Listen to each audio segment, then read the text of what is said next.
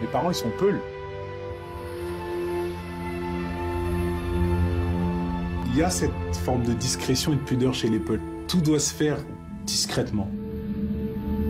La noblesse, la classe, c'est quand ça se fait en silence et qu'il ne faut pas le dire pour que ça se remarque. Fais pas de vagues, fais pas trop de bruit, quoi. Et si tu fais les choses bien, elles se remarqueront toutes seules. Mon père, il ne voulait pas que je fasse de vagues, il ne voulait pas que je fasse de bruit. Et j'ai fait tout l'inverse. J'ai fait tout l'inverse.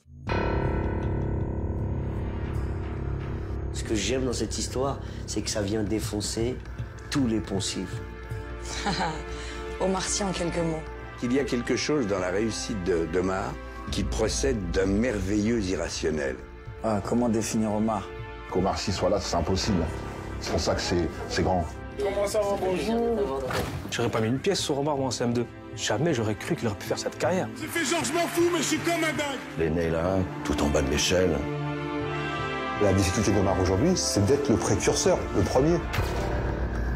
Omar peut partir de Trapp, mais Trapp ne partira pas d'Omar. Je pourrais en faire une chanson. Il y a cette fameuse question en ce qui concerne Omar, à chaque fois, c'est pourquoi moi? Omar, il doute de tout, c'est un chat.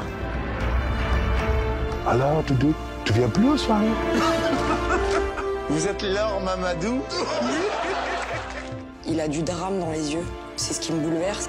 Il a conscience d'un destin hors du commun, comme s'il était dépositaire de cette chance et qu'il se devait, un, d'en être digne, et deux, de la redistribuer. Pas de bras, pas de chocolat, mais avec vous. S'il te plaît, Omar, m'en veux pas pour l'interview.